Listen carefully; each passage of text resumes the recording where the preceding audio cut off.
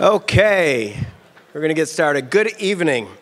On behalf of MCC and the Friends of McHenry County College Foundation, welcome to MCC, and welcome to the second night of our Expert and Insight Speaker Series, Marshall Fields and Chicago. This is another fantastic crowd for our second evening, and we are so happy you decided to join us tonight. My name is Brian DeBona, and I'm the Executive Director of the Friends of McHenry County College Foundation. The foundation here at the college works with our community to build financial support for our students, primarily through scholarships. But one of the other things we do is build financial support for programs that will inspire both our students and our community. And this is the perfect example of one of those programs. So we are thrilled to be able to provide financial support for tonight's event. As an employee here at MCC, I am thrilled every day to be able to witness the extraordinary talent we have in our faculty and be able to walk the halls and hear that talent inspiring students. So one of the purposes of this event is to expose our community to the incredible faculty we have here at MCC and allow you to be inspired by our faculty as well.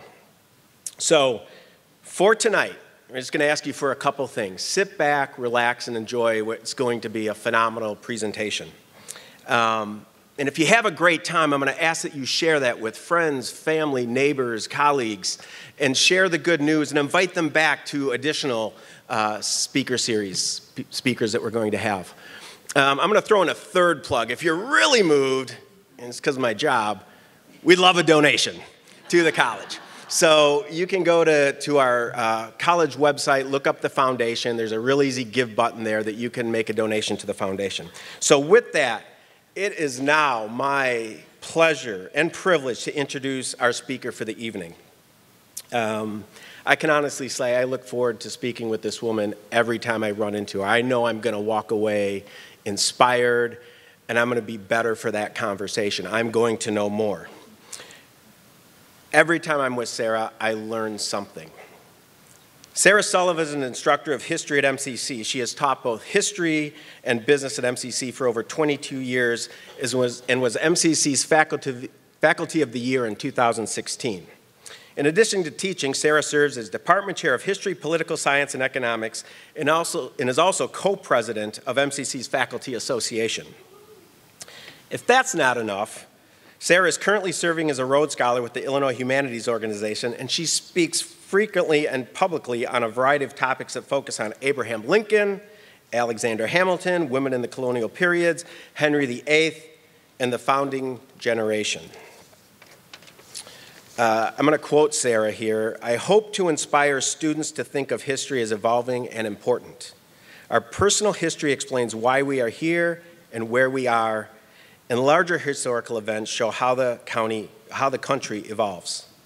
Sarah holds graduate degrees in American history, management, and human resources, and she loves nothing more than weaving a history story into one, maybe two, or possibly every conversation. So it is my honor and privilege to give you our speaker for the evening, Sarah Sullivan.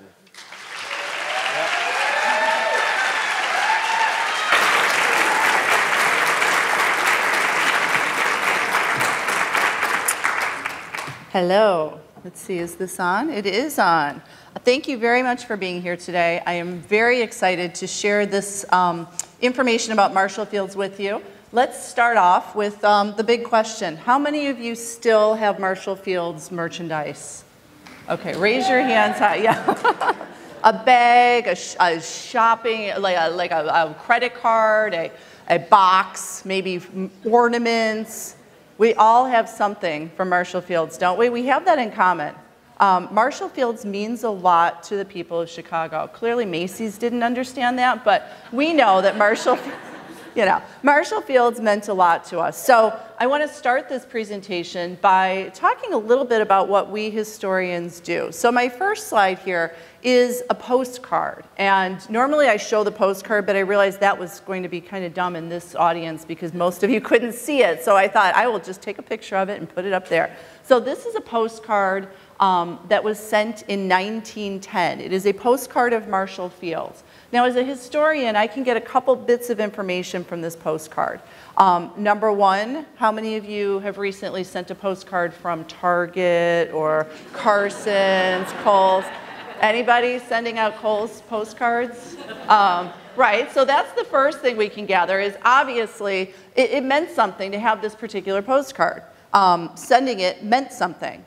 You can also actually see some interesting details about the Marshall Fields building from this postcard. For example, in the days before electricity, when they had gas lighting, gas was not a great way to light a store. So you can see how the building is not all made at the same time, and you can see fire escapes on the upper floors. Obviously, those had to go somewhere. You don't just have a fire escape and then it stops. I mean, hopefully, because that would not be helpful in a fire. So there are actually, in this version of the building, there are many skylights and little ante areas to allow light into the building. So it was not, this building was not all one big monolithic space. It was a bunch of little spaces kind of put together over a period of time.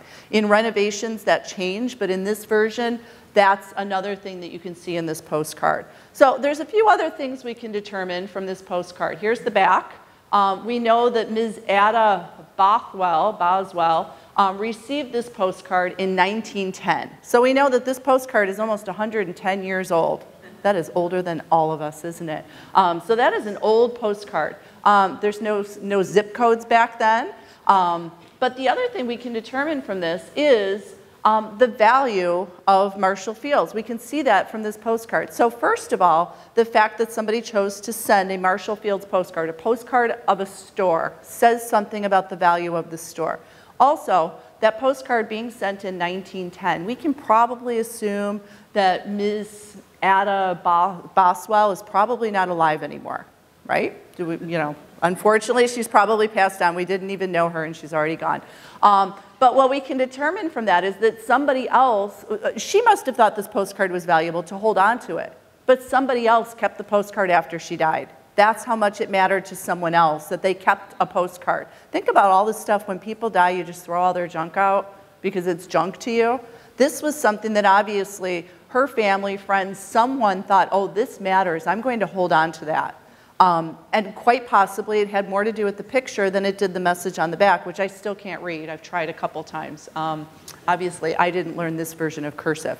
But it also says some other things. I came in contact with this postcard when I bought it on eBay. So obviously, someone thought this postcard was valuable enough to sell it on eBay.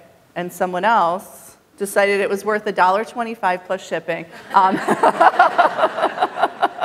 And made a deal on eBay and bought this postcard. So the postcard tells us a little bit about Marshall Fields, but we already know this because, again, you're all here tonight, and how many of you brought Marshall Fields stuff with you? How many of you brought like a, okay, just Noel, really? Okay. Normally when I do these programs, I have like 35, 40 people that are all like, look at my thing, because we're all so excited about it. I did actually get somebody, gave me some Marshall Fields merchandise that I'm not going to share with you because it's too cool. But we have Marshall Fields things, we care about Marshall Fields, we value Marshall Fields. So let's talk a little bit more about the store.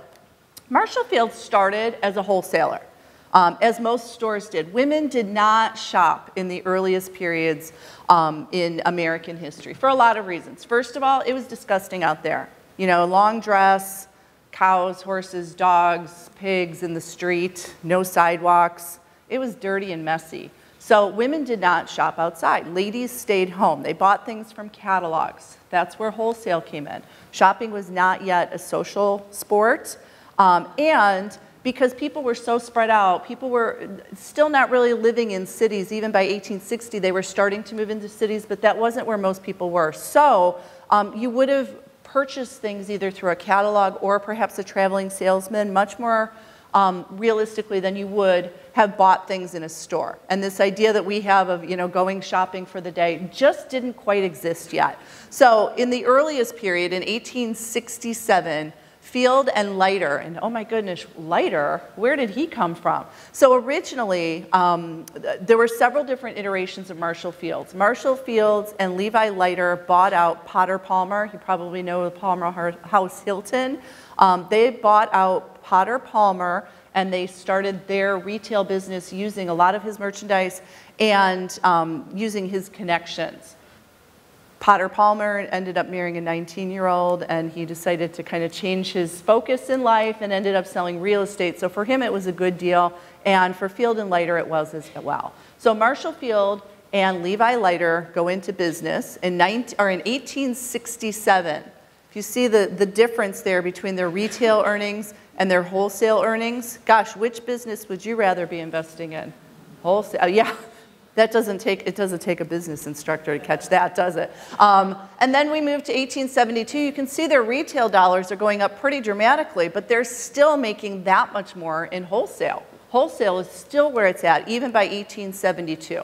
And let's remember, 1872 is around the time that we have the Great Chicago Fire. People are still starting to spill into the city, but it's still not quite as large as it's going to be. So the fact that Marshall Fields had this wholesale business that was really strong and robust allowed them to start to sell retail as well. That's where the difference was made. And it was made for a couple reasons. First of all, when you have the wholesale, you get to keep your prices low. You can decide what to mark up and what to mark down. Also, you can decide how much to charge your competitors when they want to buy the stuff that you sell wholesale. That's kind of convenient too, isn't it? And you have economy of scale. If you are buying a lot of something, you can buy it for less cost than someone else could. So Marshall Fields made the decision to sell their domestic products at a loss and to mark up the foreign goods because they were really one of the only places that could provide those foreign goods, and people were happy to pay them. I put this ad in this slide very purposefully because it kind of makes me laugh, because if you can read this, you see that these corsets fit all ages from infants to adults. So I don't know if you put your infants in corsets, but you should have. And in addition to that, in this period, men wore corsets too. Everybody wore a corset. That was what just kept you together. So, you know, kind of like Spanx today, right, guys? That's how we do it today. So anyway, I thought that was kind of a fun picture to show everyone. So Marshall Fields, by 1890, they had what we consider a comprehensive product mix. They had expensive products, they had inexpensive products, they had wholesale, they had retail. You could buy almost anything you wanted except a car at Marshall Fields. So they had this mix of products that really met customers' needs. By the 1890s, shopping had started to become a social event. This is the kind of shopping that we think of when we think about like ladies who lunch. This is the moment where ladies who lunch start to show up and start to go out and shop. So because we have that, suddenly the stores have to change a little bit. We're also starting to see ready-to-wear. If you can imagine, the earliest days of Marshall Fields, even the retail establishment, they sold much more fabric and sewing kind of needles and thread and things than they sold ready-to-wear finished goods. How many of us would be naked right now if we had to sew our own clothes? I always think that I would have one outfit and it would be very crooked. It just wouldn't look good at all. But that's how it went. So back then you were just buying fabric. So not quite as much fun to go for the day and shop when you're just buying fabric. So now suddenly people can buy things that are actually finished or maybe mostly finished. There might be some tailoring to be done, but things that are mostly finished. So that's pretty exciting. The other things that happened in the 1890s, Marshall Fields was one of the first places in Chicago to offer women a bathroom. Ladies, think about how important that is when you go out. Don't you care? Like if you don't have a bathroom, how long can you stay out? Not that long, right? And Marshall Fields was smart. They realized that the longer they keep you in the store, the more you're going to buy. Giving you a little place to flush is really a smart idea. And they also started doing restaurants, which of course helps with the bathroom too. That's nice when those go together. So they started to create Marshall Fields as a place where people could go and have many needs met instead of just going to buy a gift or buy a pretty new thing. Marshall Fields became a destination where you could actually spend the day.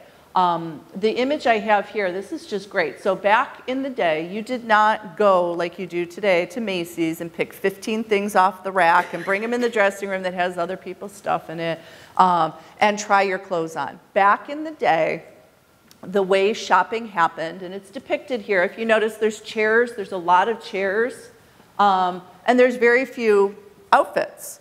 So the reason why that was the case is because models would actually model the clothing for you. That was how Lucille Ball got her start, actually. She was a fit model. She looked a lot like a woman who had a lot of money and wanted to buy clothes often. So Lucille would be the one who would put the clothes on and come out and do the modeling to help this woman decide what she wanted to buy.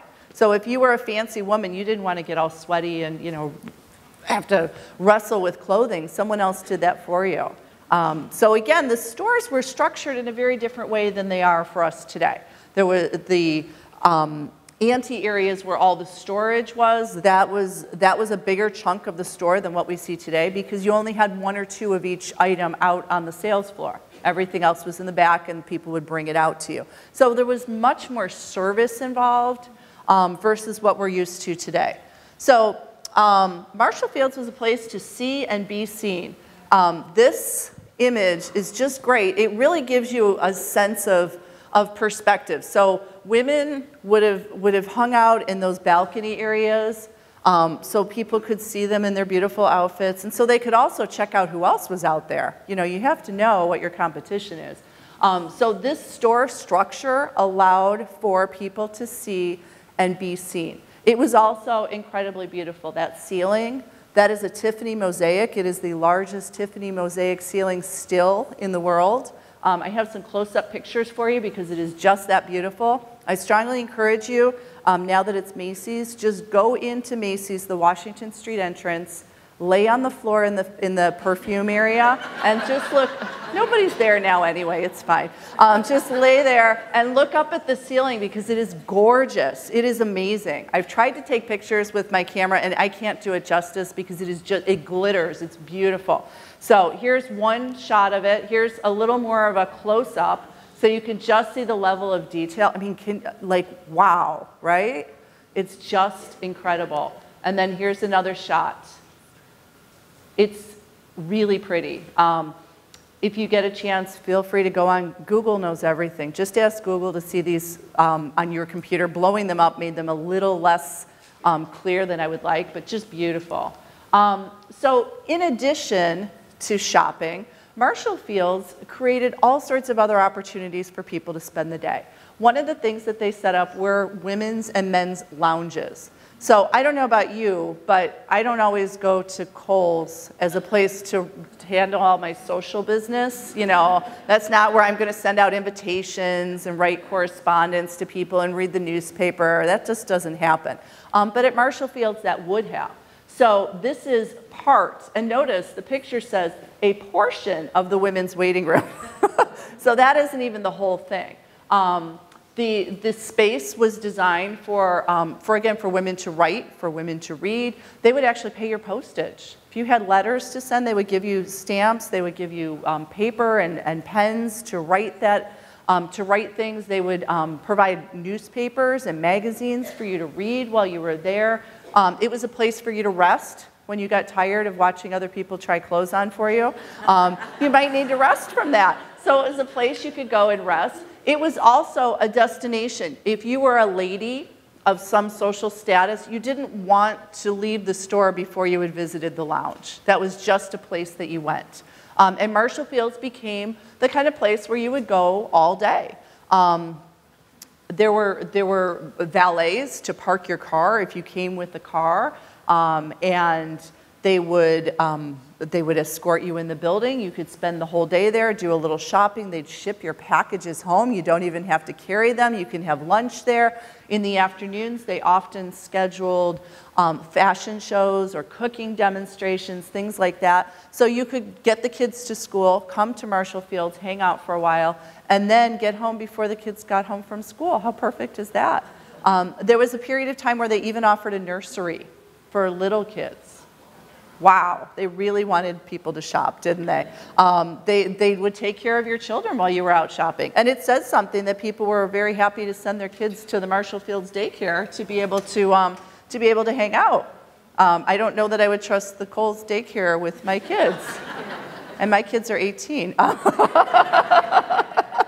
So here's another image. Again, Marshall Fields dedicated a lot of space to things other than shopping, things other than buying products. So this is one of the restaurants. Doesn't that just look gorgeous? I wish we could eat there right now. And here's another one. This is another vision of the reading, writing, and restrooms. I think this one is the men's restroom. They don't say that, but I think that's what that is. So again, just a beautiful space. You could imagine hanging out there all day, letting somebody bring you frangos and, you know, try stuff on for you. Another restaurant, this is the tea room. So again, a beautiful space. Makes perfect sense why people would want to be there. Here's another, we've got the grill room. There were at one time 6 different restaurants in the Marshall Fields State Street store. 6 different restaurants, all with different focuses, different menus, different prices. So you had a lot of options when you came to Marshall Fields, and you could do a whole week at Marshall Fields and not eat in the same restaurant. How wonderful is that? That's so cool. I know. Why do we have jobs? So in 1914, Marshall Fields was actually the largest department store in the world. In the world. How's that? Surprising, huh? The State Street store covered an entire city block by 1914. It didn't start off that way. Marshall Fields ended up buying pieces of the building, pieces of the real estate over time, but by 1914 they owned the entire block. They also owned, it was 35 acres of retail space and 65 display windows. How amazing is that? 65 display windows. They had their own transit stop. Marshall Fields was not a dumb man. So he was on the board of the Chicago Transit Authority, and when it came time to do the transit stop over there on State Street, he was like, well, you know. So you had to get off on the second floor of Marshall Fields if you wanted to get off on State Street. How convenient is that for Marshall Fields? Carson's and some of the other retailers were not entirely happy about that, but that's the way it went. It had to stop somewhere, so I guess Marshall Fields is the place. In addition to that, they offer long-distance telephone services. For us today, we don't care so much about that because we all carry a long-distance phone book and ability to call in our pocket. But back in the day, you remember maybe when you were a kid or even 30 years ago or whenever, like if you made you called the wrong number long distance and you'd have to call the operator and ask to reverse the charges because it was so expensive. Long distance was a really valuable commodity in the earliest days, and Marshall Fields was a place you could go to place a call. Many people didn't have access to a phone in their home, so the ability to make that call was really valuable. Marshall Fields also stocked all the phone books. And I say all, not just all the phone books for Illinois or Chicago, but they stocked all the phone books. So almost every place in the country, you could actually look up a phone number in the phone book. When's the last time we did that? It's been a while, right? But if you wanted to, you could have done that 100 years ago at Marshall Fields. They also had a post office and a telegraph office. We don't send many telegraphs anymore, but if we did, Marshall Fields would be the place. Stenography service, a travel agency. They had a concierge right there. And then this is my favorite. They really went out of their way to provide customer service and meet people's needs. So I know some of you can read, you already know what's coming. But there was at least one incident where a man and his wife were divorced and he had to pay alimony. He just didn't want to deal with her and she didn't want to deal with him. So Marshall Fields was a neutral place. He could bring the check to Marshall Fields. And how convenient for her. It's right there where she's going to spend it anyway. That's perfect, isn't it? It just makes life easier. And I will tell you, I worked at Marshall Fields for a couple years, and that's what I did too. They would give me my check, and I would sign it right back over to them, and that's how it went pretty much every time. I think it cost me more than I made at Marshall Fields. I don't think I ever made a dime. I have some nice stuff, but I didn't make any money. So give the lady what she wants is a phrase that Marshall Fields is credited with having come up with. Is it true? It's hard sometimes in history to be sure what's true and what's just like an urban legend, something that we've told often enough. But Marshall Fields did definitely believe in customer service at a time when customer service was not so customary or servicey. In 1913, Henry Ford came up with this line: you can have any color Model T you want as long as it's black. You know, not so much about meeting anyone's needs, just, you know, hey, this is what we've got. Well, Marshall Fields was different. So they did a couple things. They played the long game when it came to customer service, which was revolutionary. They were not just about making today's sale. They were about making you a customer for life.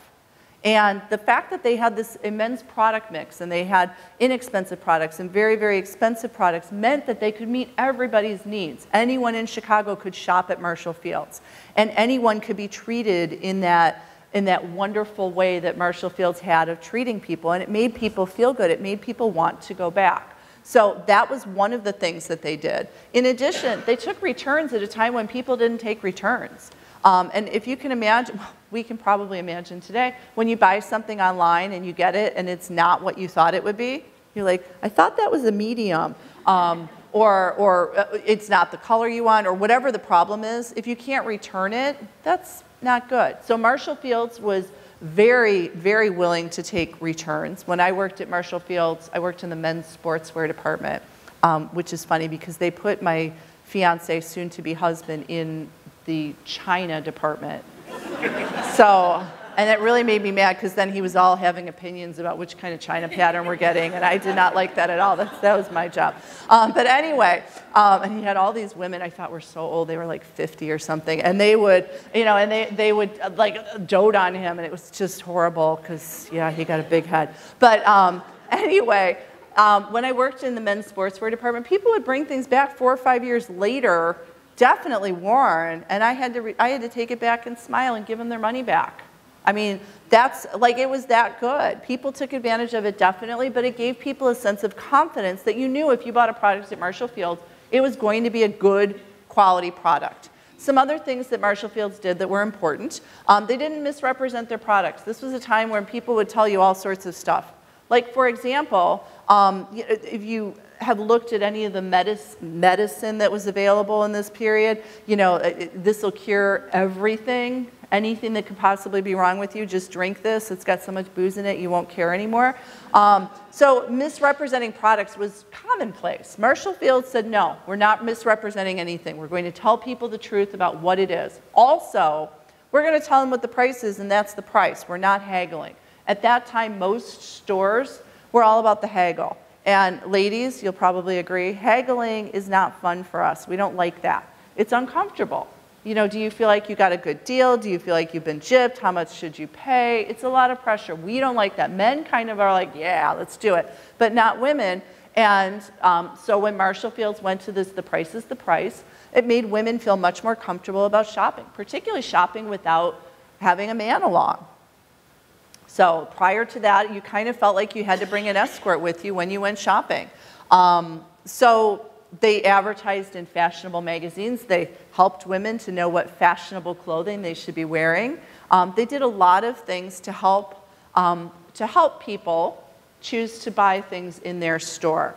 And all of the strategies that they used ended up paying off for Marshall Fields for years, which is why 15 years after the store closed, we're still here talking about it. And we're a little sad, aren't we? So Marshall Fields led the way in a lot of areas. Now, this is a bit tricky because who got there first? You know, there are a couple of these claims where 2 or 3 places claim they're the first, but Marshall Fields was either the first or among the first for each of these things. They were the first to use lavish window displays. Prior to this, windows in stores were only used for one purpose, and that was to let light in. They were oftentimes really dirty. So again, it was just so you could see what you were buying. There was no display of any sort. Marshall Fields was one of the first in the country to use displays. Now, interestingly enough, the first mannequins that they used were wax. Now, think about a summer day in Chicago, and that's what happened. So they stopped that pretty quickly because they just kind of melted. Can you imagine being a kid like, oh my gosh? So they went to different mannequins, but they did the store displays. They were one of the first to do that. They had a sales office in Europe. That was a really big deal because that's where all the fashion was. And you had to have that European office if you wanted to be able to provide the latest fashions. So Marshall Field's was the first department store in America to have a European sales office. That was a big deal. Bridal registry. How many of us registered at Marshall Field's for your wedding? Okay, yeah. So Marshall Field's was one of the first stores in the country to offer a bridal registry. And isn't that smart? Because if everything's at that store, where are you going to go to buy whatever you're buying for that person? You're going to that store. How smart is that? They came up with the phrase bargain basement. That was a Selfridge idea. He came up with this vision of the bargain basement as a place where even people without a lot of money could go and shop, and people who wanted to bargain hunt. So he was the one who came up with that. So if you've ever heard bargain basement, you know that's a Selfridge idea. They were the first to offer a dining room. They were the first to offer suburban branches. The escalator. They started the escalators in right around the Chicago World's Fair in 1934. And people went to the fair, and then they came to Marshall Field's and rode the escalator. What did they enjoy more? The store. In addition to that, they were among the first to offer revolving credit. Now, Marshall Field's was funny. They did not engage in credit as a business. They were a cash-only business, which meant in the 19th century particularly, there were quite a few depressions and recessions. About every 20 years, the economy would sort of tank. Marshall Field's rode through all of that without any problem because they bought everything with cash. And they had extra cash, so they could buy more of things when the price dropped during a recession, and they were always fine. But they really liked when their customers used credit because that meant you would buy more stuff. Yay. So they were among the first to do that. Personal shopping. A couple of you even talked earlier before we started. We're chatting about personal shopping and how great that was. Same-day delivery. Remember those green trucks that would come out to your house and you would know? Well, think about it. I remember even when I worked at Fields in the 90s, I can remember some people coming and buying 30, 40 packages for family members. And how nice it was for them, not nice for me, but nice for them because then it would be my job to schlep them to the back to have them delivered. But how convenient. People buy more when they don't have to carry it, right? If you don't believe that, go to the grocery store and know you have to carry it in the house. You know you don't buy as much then. So people were much more eager to buy when they didn't have to bring it home, especially in days before people had cars. So the average package delivery was 95,000 packages a day. Wow. I know. That's pretty impressive, isn't it? I know. It's almost Amazon, not quite. The other thing that they did that's pretty smart, who would have ever thought, there was a time where men sold your unmentionables, ladies. Do you want to go to a man to buy your bras and underwear? Men, do you want to sell that stuff? No, we don't want that. So they were really one of the first to go, you know what, we should hire ladies to do this. Wouldn't that be smart? Another thing that Marshall Field's did is they were one of the first stores to take the products out from behind the cases. In the earliest days of shopping, retail, everything was behind glass, and you could look at it, but you couldn't touch it. And Marshall Field said, let them touch it. It's okay. What if they have dirty hands? It's okay, let them touch it. When people touch things, they're more likely to buy it. So he did a lot of those kind of things that were really clever and definitely improved his bottom line. He was a pioneer in book signings. In the 1950s, Marshall Field's actually was the largest book retailer in the world. Wow. So they had book signings. People like Shirley Temple and Amelia Earhart came and signed books. This is a great story. This is Judy the Elephant. And Judy the Elephant actually came and did a book signing in 1944 at Marshall Field's. You can see she didn't actually sign like her name, but she had a stamper that she would stamp the books with. How cool is that, right? Now, Judy the Elephant, just so you know, didn't actually write the book. But people were excited that maybe she did. So they brought an elephant from Lincoln Park Zoo to do these book signings. How cool is that? They brought this elephant up to the 3rd floor. They did the book signing, brought it up in the freight elevator. How terrific. Well, at the end of the day, the elephant was not interested in getting back into the freight elevator. No, thank you. Did not like the freight elevator. So now what are they going to do? Because now they've got an elephant trapped on the 3rd floor of Marshall Fields, and it's closing time. How do they handle that? So there's a great website. Pepper Construction has got, they've got some information about this and some other photos as well, because Marshall Fields called in Pepper to come in and to build a 2-story ramp, complete with some kind of spikes or texture or something, because you can't just have an elephant go like that and have it turn out okay.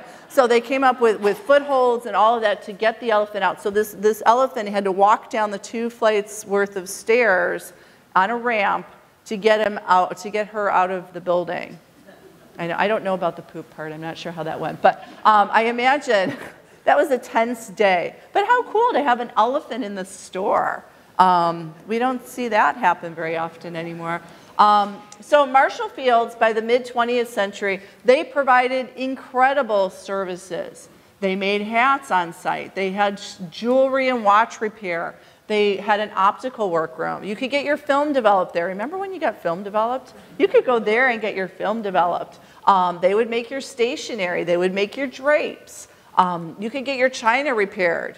Does anybody use your china? Somebody just today was talking to me about using my china, which I did about 19 years ago for the last time. But if I break anything, I don't know where to get it repaired anymore. They would repair lamps. They had picture frame repair. They had personal shopping, both on-site and remote. There were people who would actually contact Marshall Fields once a season to buy them their whole wardrobe for the season, people who lived out of town. And Marshall Fields would do the personal shopping and send it all there. There are some great stories of some men who just didn't know what to buy their wives. That doesn't happen anymore, does it? But there were some men who didn't know what to buy their wives who would sometimes just talk to the valet. Hey, Bernie, can you handle this for me? And Bernie would talk to the personal shoppers, and then the guy would swing back in the afternoon, and this is what your wife wants. And it was usually right. So really impressive how that happened. The restaurants. The Walnut Room at one time was the largest restaurant in Chicago. And let's remember, when the Walnut Room first became a restaurant, there were no restaurants. The only places to eat were saloons. And ladies, we did not go to saloons. So this was a real big deal. It was the largest restaurant in Chicago at one time, 5,000 people per day. The largest day's servings was over 13,000 people in one day. Oh my goodness, that's a lot of chicken pot pie and Frango cake, isn't it? That's a lot. So they really served in volume, which is very much impressive. The Walnut Room, the story behind that starts like this. So true or not, this was a Gordon Selfridge thing. And Gordon Selfridge, if you've seen the Selfridge series on PBS, then you know. If you don't know, he was the most flamboyant man. He and Marshall Fields didn't always get along because Selfridge thought he was the one that saved everything, and Marshall Fields was not playing that game. Gordon Selfridge was the only one who ever asked for a partnership from Marshall Fields, and Fields was so offended, he almost couldn't even speak. But Gordon Selfridge had some great ideas. He was a self-promoter. He was also a guy who lived with his mom even after he was married, and the wife was not happy about that. So he was an interesting character. But the story goes like this, that there was a woman in a department selling to a group of ladies who were there at let's say 11:30, and their tummies are starting to get a little rumbly, and they're thinking they want lunch. So they were like, you know what, we're gonna have to pack it in for today because we don't have time for this, and we'll come back another time and finish buying because we're hungry. And there wasn't any place to eat, so they were just gonna go home. So the salesperson said, oh, no, don't do that. I will share my lunch with you. And being that they were in Marshall Fields, she was able to get the fancy tablecloth and the china and the silverware and all that stuff. And she put together this very nice meal, sharing her grandmother's chicken pot pie That's Mrs. Herring's chicken pot pie. So that is the origin story. True or false? I don't know, but that is the origin story of the chicken pot pie. Now I do wonder, because there were a couple women there, and this was just this one salesperson's lunch, so I start thinking, you know, the fish and loaves kind of thing. Like, how did you have enough to serve all these people? Were they really tiny bites? I mean, they were wearing corsets. Maybe they couldn't eat a lot. I'm not sure. But this was the story. And then as the story goes, these women came back again, and they were like, you got any more of that chicken pot pie? And Gordon Selfridge noticed, and he's like, you know, we got something here. We need to open a restaurant.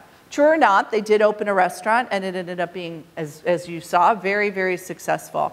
In addition to that, they started doing the Christmas tree. It's a 45-foot tree. In the very earliest days, the Christmas tree was real. And Marshall Fields had 3 different fires. We'll talk about those in a couple minutes. So fire was a big deal for Marshall Fields. They were concerned about preventing fires. So initially, they actually hired somebody to watch the tree overnight. Can you imagine that job? Just sit there and watch the tree and make sure it doesn't catch on fire. And if it does, do something. So eventually, they decided to make it an artificial tree, so they didn't have to have that worry. Marshall Fields also hired dogs in the 1960s to work as security guards in the evenings, and that did not work out either. They discovered that the issue they had is then whenever workmen were in the building, the dogs would not let the workmen work. They would spend the whole night, you know, trying to bite them and eat them, and that didn't work either. So they've learned a lot of things as time has gone on. The 28 shop was the most elaborate place to buy things at Marshall Fields. It was named for the entrance at 28 East Washington. It was a place where the elevator went directly just to this couture boutique. And they had the most expensive, most elaborate, most exotic clothing there for women. So they opened in 1941. The dressing rooms were designed by the set designer for Gone with the Wind, so you can imagine how elaborate they were. There were 14 different designs. They had 2 of each dressing room, so 28 rooms altogether.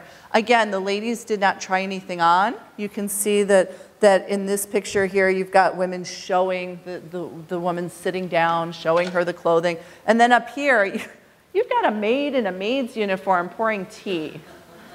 That does not happen at Kohl's, does it? So you can see just the level of service that one would have received at the 28 shop. Has anyone ever bought anything at the 28 shop? Okay, oh, okay. Now I know who to borrow money from. It was a very elaborate, very, very specialized sort of location, and it was needed for Marshall Fields to compete. There was a time where Marshall Fields was competing very successfully with East Coast and West Coast department stores. So having that kind of service available was really essential.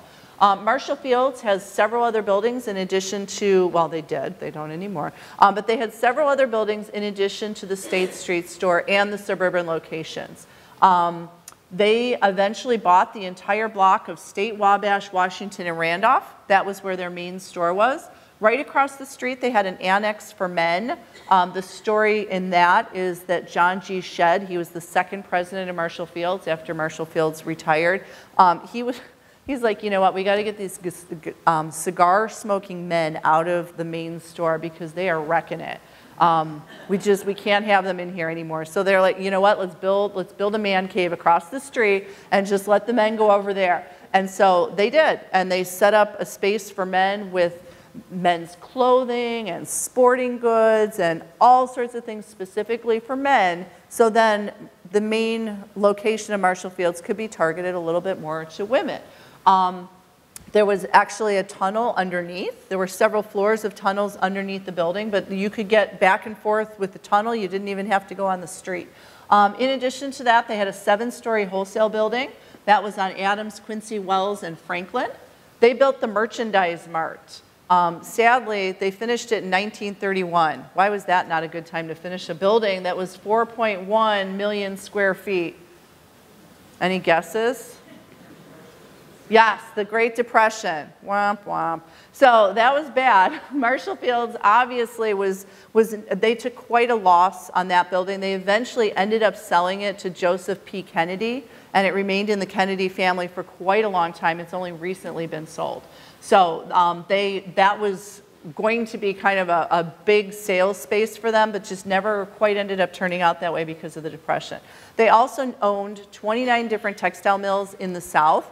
They owned them in a structure that was very similar to that of George Pullman, where people lived in the town where the mills were at, and they were paid in scrip instead of cash, and the structure required that people live in these company towns. Now the difference was George Pullman was a little more stingy with his employees. Marshall Fields realized that if I give them just a little bit more, people will be okay with this situation. So he ended up doing that. Marshall Fields actually ended up becoming the president of Pullman after Pullman was ousted.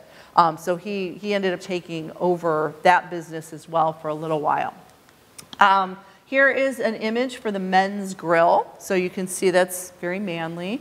Right across the street, yet another space just for the guys. This is an image of the wholesale location on Adams, Quincy, Franklin, and Fifth Avenue in Chicago. So it shows you what the building looks like and shows you an advertisement for that. Working at Marshall Fields. This is the part, I hope, is there anyone who works in human resources? Nobody? Okay. If anyone, one HR, two okay, wow, the HR people are not raising their hands proudly. Let's find out what kind of benefits Marshall Fields had for their employees. So first of all, by 1906, they had 12,000 permanent employees. Wow, that's a lot. And remember, they only have their State Street store and the wholesale operation. They do not have the Oak Brook branch and the Woodfield branch, none of that for quite a long time. If you worked there, you could not eat or smoke tobacco in the store. I mean, okay, I guess we get that. You also couldn't gossip. I know, we'd all have to quit, right? Have you ever worked in a store or in any business where no gossip, where it just doesn't happen? I know, so I don't know how they enforced that rule, but that was in their manual that you were not allowed to gossip in the store. This was a place where women could work. Women did not have a lot of opportunities for working in the earliest periods, 1906, right around the turn of the century. There weren't a lot of jobs for women. Women could potentially be teachers. They really weren't even secretaries yet. They could be domestics. Working in Marshall Fields was a place where women could work. Marshall Fields did not pay as much as other retail establishments, but it was Marshall Fields.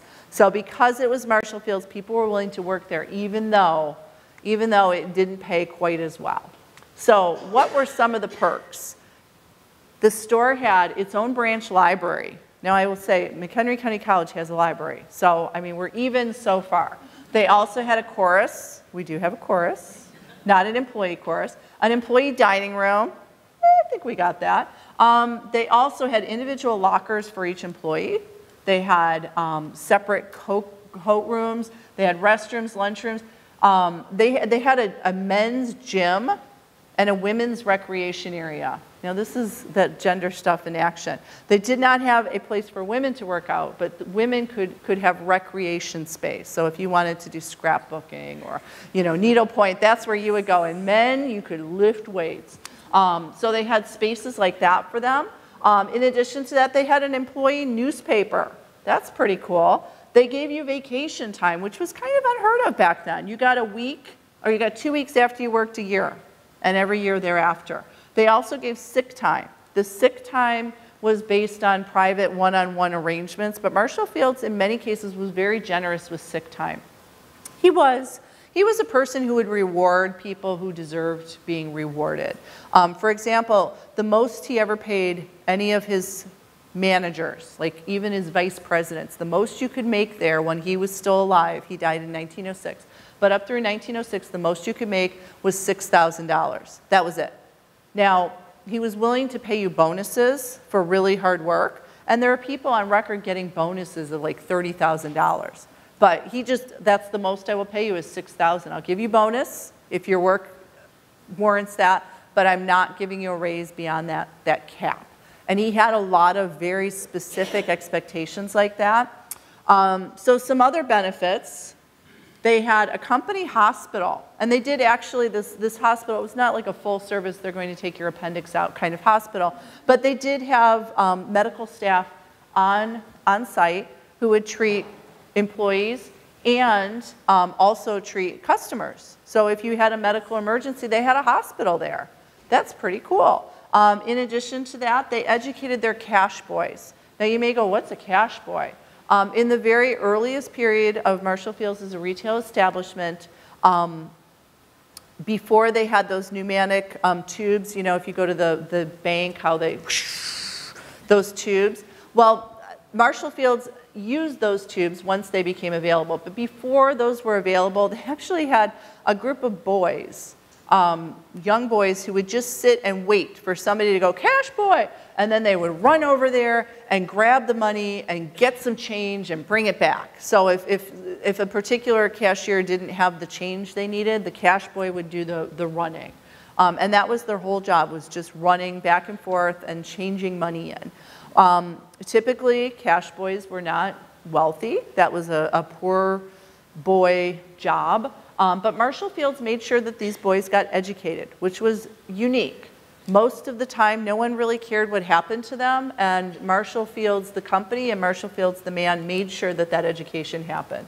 They also, Marshall Field's, the man, set up, he set up an arrangement with Illinois Trust and Savings. He was on the board there, so he set up a deal where anybody who worked there could deposit money, even if it was a penny. You could deposit whatever amount of money you chose at 6% interest. How many of us would like that? I would like that deal now.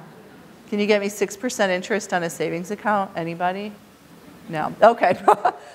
So he arranged that no matter how much you had to deposit, because he knew that saving money was an important thing. He was Scottish. He believed in saving money. He wanted to make sure that people had that opportunity.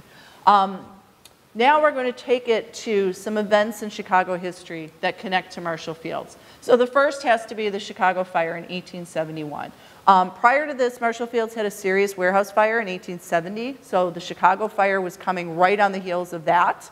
The Great Chicago Fire killed 300 people, displaced 90,000 people. Marshall Field's themselves, they lost quite a bit of goods, but not as much as they could have. They actually, Levi Leiter, who still worked there, and Marshall Field's and some of their other top executives went to the store, and they were able to throw some of the most expensive goods out the window to waiting wagons, and then they took the wagons to the train depot and sent the trains to Joliet. So they were able to evacuate about $200,000 worth of goods, which was great because that allowed them a starting point for reestablishing their business. Because the Great Chicago Fire happened in October, Christmas is coming, we need to get things up and running.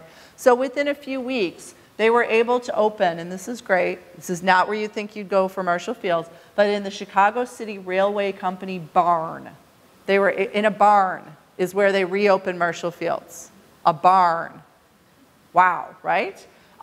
So they established the business there. And they were swamped. People needed to buy things because, of course, they had all had a fire. So Marshall Field's was incredibly busy in this barn location. Marshall Field's was also one of the only businesses in Chicago that met all its obligations. So most businesses after the fire, they were like, well, that's really too bad. We can't pay you. Sorry. We can't pay our debts. If we purchase goods from you, we can't pay those bills. If we owe you money because you've worked for us, we're not paying you. Marshall Field's paid everybody, everything, because they were in a cash position. So that is pretty impressive. They also, in the aftermath of that, when they rebuilt the store, they decided to split wholesale and retail. Up until that point, they were in the same building. You know, like the first couple floors were retail and the last couple were wholesale. They split them. That's how big the store had gotten by that point. Here's an image of the before and after. You probably know which one is which. So it just shows you how serious the fire was. The entire building was obviously completely destroyed. Here's a sign that says cash boys and work girls will be paid what is due them, Monday 9 a.m. October 16th, and a location. So that's just a little illustration of how hard Marshall Field's, the individual and the store worked to make sure that people were able to get what was owed to them. They had another fire in 1877. The story goes that some guy left a blowtorch on. Wouldn't you hate to be that guy? Overnight, left the blowtorch on and boom, the fire starts. So this time though, it didn't go as well as it did in the Great Chicago Fire. The Great Chicago Fire, they were able to evacuate most of their goods. Well, what ended up happening in this fire is, if you can imagine cooking Thanksgiving dinner with like 50 people in your kitchen. That's really what ended up happening. All sorts of people came running to Marshall Field's to help them take everything out of the store. So it was mass chaos. And all of a sudden, the very expensive lace is being thrown out the window and landing in the dirt. And things are disappearing because there's so many people helping. And there's just, who's going where? What are we doing? Police officers were helping. Bystanders were helping. Employees were helping. It was just too many people all trying to evacuate at once. So it didn't go terribly well. They did open very soon after in what is now the Art Institute of Chicago. The building has changed, so it's not the same building, but it's that location. What's funny though is that was considered a horrible, horrible location. If you remember the earliest days of the city, the lake was where you put all your garbage. If your horse died, you throw them in the lake. Sorry, I know. Now you all want to go swimming, don't you? It's cold out, we don't want to go anyway. But everything went in the lake. Your garbage went in the lake, any of your sewage went in the lake, just everything went in the lake. The lake smelled horribly. So anything too close to the lake was, no thank you. So it was not a good location. Today people pay a lot of money to live by the lake, but back then, no, not at all. But that was where Marshall Field's ended up for a short period of time as they were rebuilding their State Street store. They ended up creating a shuttle service to take people back and forth to the store from State Street. Every 5 minutes they had a shuttle going to try to make it okay. And they did actually end up doing very well at that location, despite what they had to deal with. In the 1893 Columbian Exposition, the World's Fair, the White City, Marshall Field's played a role.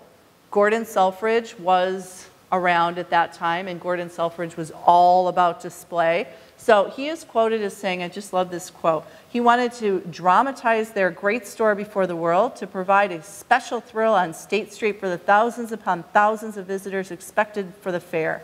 They must come, stare, and buy, then go to their homes speaking the wonders of Marshall Field's. And that was really what he made happen. So Marshall Field's put out this big splash, and people were very much impressed by what they saw at Marshall Field's. The men's annex, which was built by, designed by Daniel Burnham, opened during the World's Fair, so that was yet another thing for people to enjoy. The Iroquois Fire in 1903, maybe you've heard this story, the Iroquois Theater, which was considered fireproof, we've heard that, right, with the whole unsinkable Titanic, kind of the same sort of story. It was labeled as fireproof because they had this curtain for the stage that would come down in the case of any sort of fire, and it would block the stage from the audience. The stage is normally what would be lit on fire because candles were there, and there was more activity on the stage. Well, this particular matinee started, and the ushers wanted to go on break. So they needed to make sure that nobody snuck in the theater uninvited and without paying. So they locked the doors to make sure that nobody snuck in, which meant no one could leave. And unfortunately, the varnish that they used for all the wood in that theater was very flammable. So it blew up very quickly. And within about 20 minutes, 571 people died. So it was a very, very fast fire. It still is the most deadly single building fire in US history still, almost 120 years later. So Marshall Field's became a destination for survivors. People came to that store because that was their store. That was a place that you would go in an emergency. So people came to Marshall Field's looking for bathrooms, looking for loved ones, looking for merchandise, anything that they might need if their clothes were damaged. Marshall Field's themselves, they supplied emergency efforts. They provide clothing and blankets to wrap the dead, and they also dispatch their delivery trucks from the warehouse. So whatever you need, we're throwing our store open to help you. That was just how Marshall Fields did it. Here's a picture of the theater after the fire. I know black and white makes it a little tricky to see, but you can tell that's not good.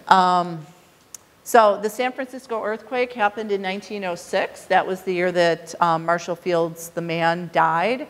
But Marshall Fields led the efforts. Chicago was the first location outside of San Francisco to provide aid to the earthquake victims. And Marshall Fields, the man, and the store, they led that effort. I don't know why, it always makes me wonder. It's very specifically noted that they donated blankets and women's underwear. And I have seen that in about 4 or 5 different sources, like just women's underwear. And I don't quite know what to make of that, but okay, I put it in there because that's what it said. But yeah, well, and no men's underwear, nothing for the men, just women, and no children's underwear either.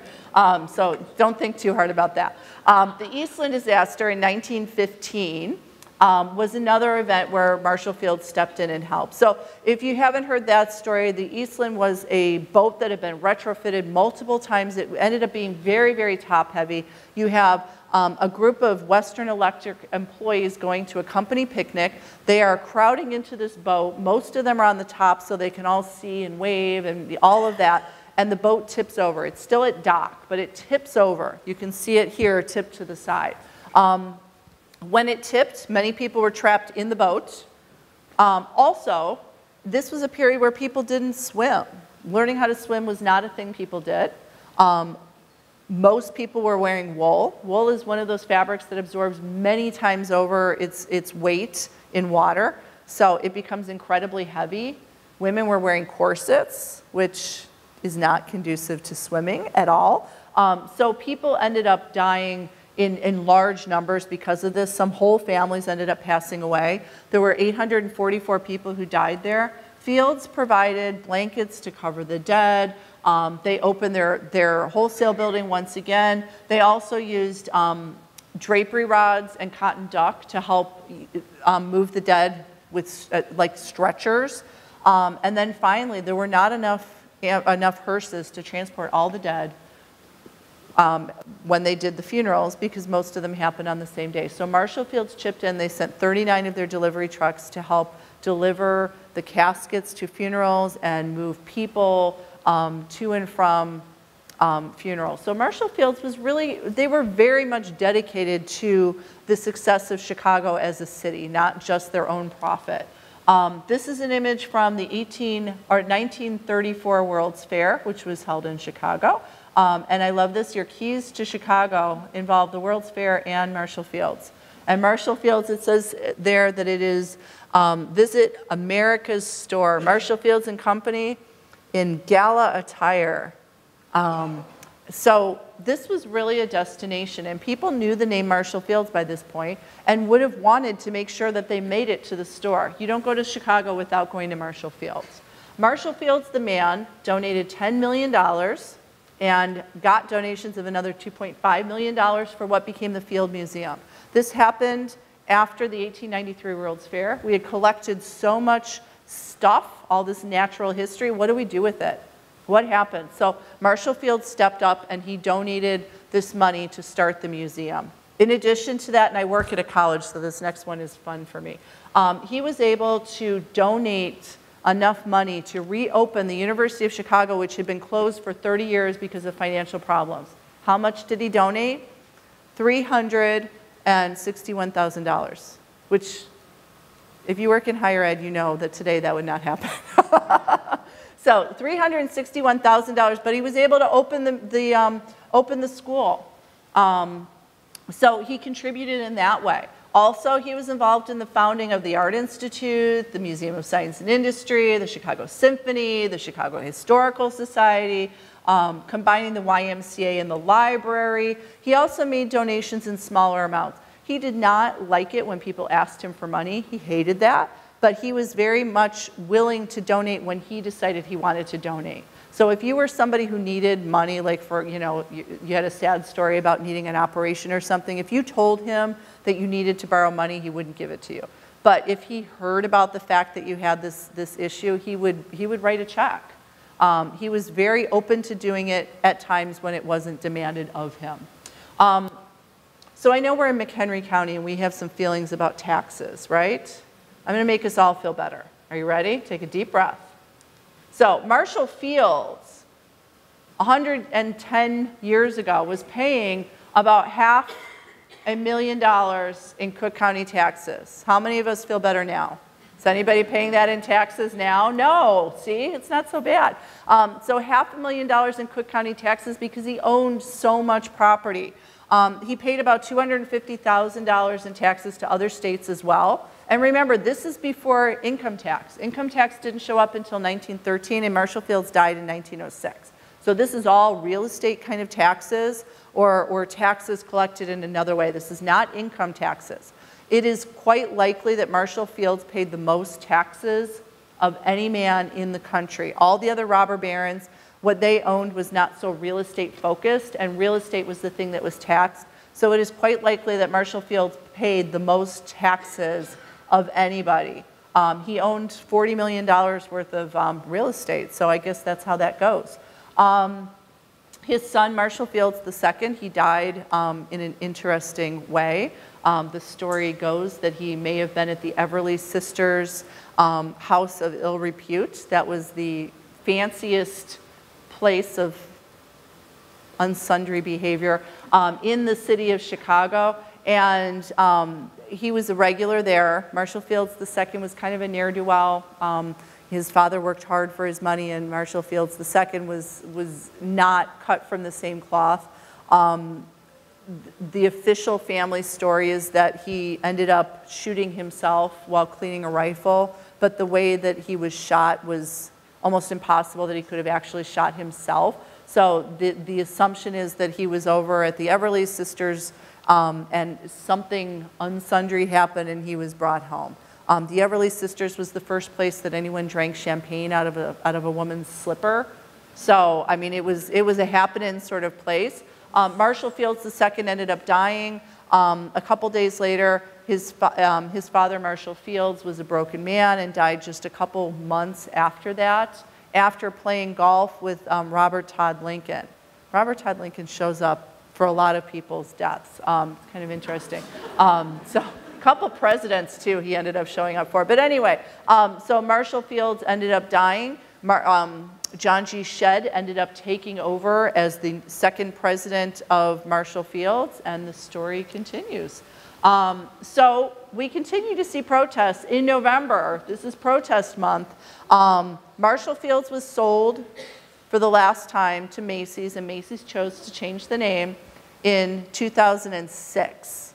So think about the fact that here we are 15 years later, still talking about it, still wishing we had the forest green bags back and all that Marshall Fields stuff. So it really does say something about what Marshall Fields contributed to the city of Chicago, to us, to our families, Christmas ornaments and going to the Walnut Room for holidays and all those other family events that were centered around Marshall Fields have definitely left an indelible mark, such that people are willing to protest in November downtown. I mean, I would maybe protest in April. November is not a good month for a protest, and they're willing to do that in November. So let me just ask if anyone has any questions before we go. Yes? How he paid for it, or how? I vaguely remember the story. It's one of those, he didn't originally want his name on the building. And the Field Museum was not in the museum campus where it is now. It was relocated at a period of time. I think they were originally going to call it the Chicago Natural History Museum. I don't think they named it the Field Museum until after he was dead. Do you know? Okay, then that's the truth. I think that's it.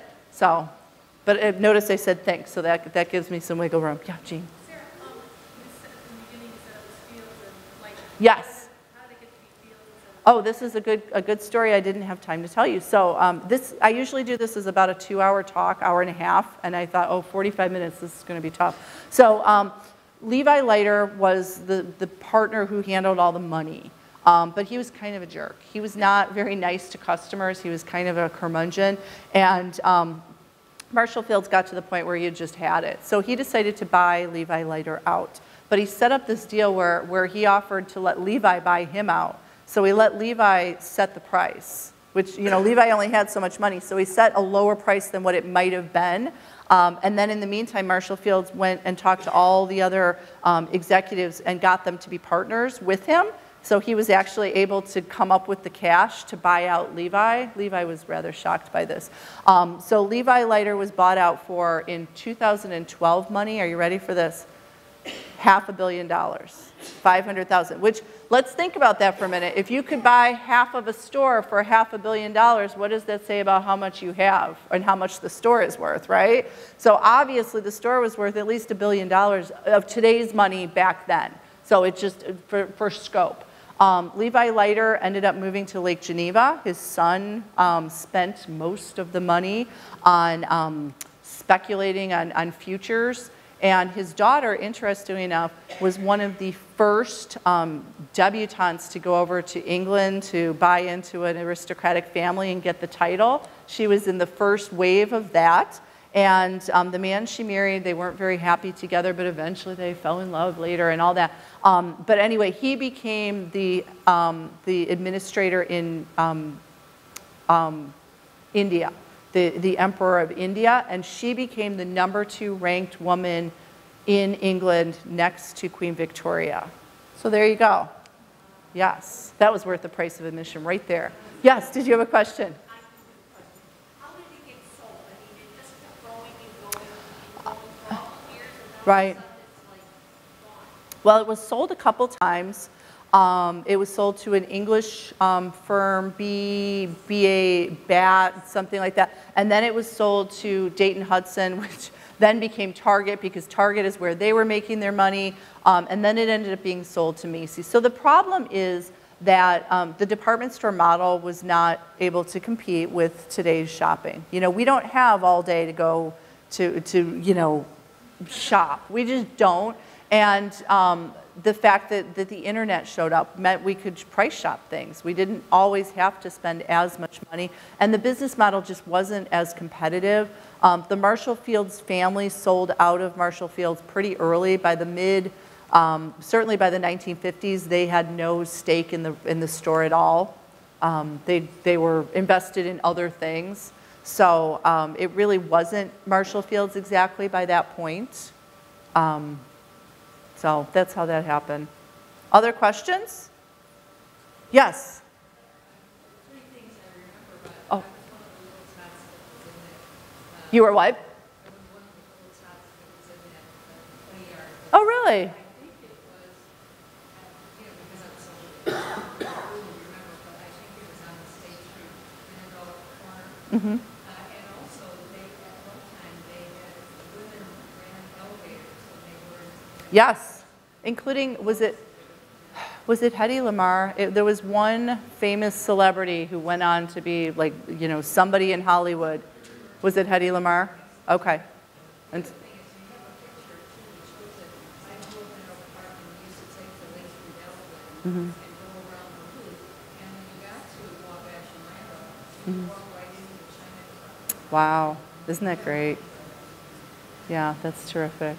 All right, Mary. Any explanation for the choice of the color green and the white logo?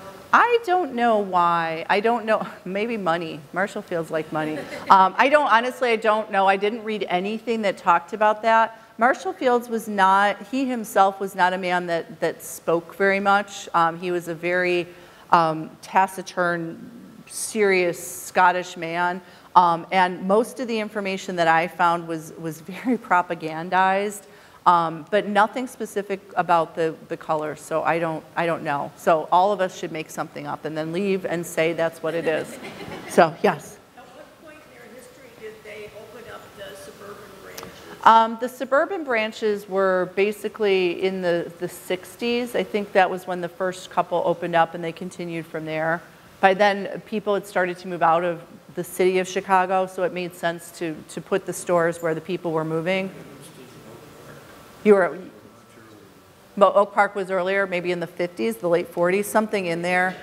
Okay. Okay. So, other questions? Yes, Bev. If someone else is trying on the clothes, how do you get it to fit? Would it be tailored? It would be tailored. Most everything back then was tailored in some way. So it was ready to wear-ish. They didn't have sizes like we have today. And today we don't even have sizes like we have today, because an 8 could be that or that. But they mostly did tailoring. Everything was tailored, and that was usually complimentary, which was a really nice way of handling things. Other questions? Yes.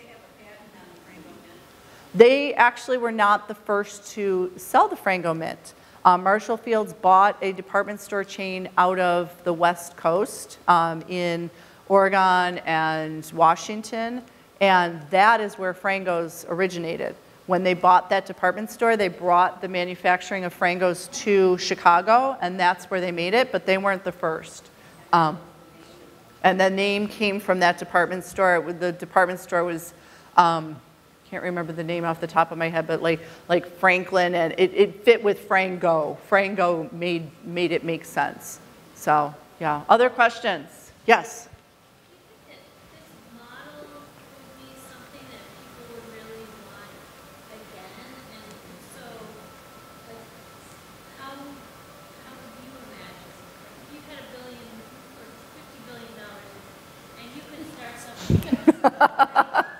I could start a lot of things.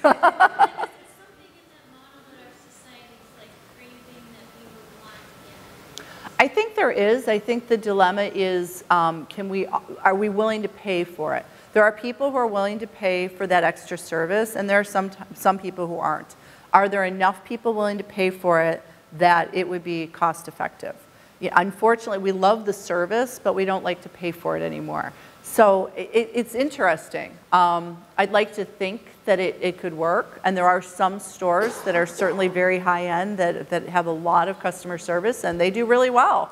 So it's possible, but a store of that size would be tricky. It would be hard. It's such a beautiful, romantic. Oh, it's gorgeous, isn't it? It totally is. And I would like it if someone would give me $50 million, and then I would think about maybe opening Marshall Fields again. So if anyone's willing to do that, you let me know. Other questions? All right, so now that we've answered all the questions, on behalf of McHenry County College and the foundation who sponsored this event, I want to thank you for coming here tonight. I hope you enjoyed your time here at MCC, and I hope we see you again in February when our own Christine Grella does the next Faculty Speaker Series event. Thank you for coming.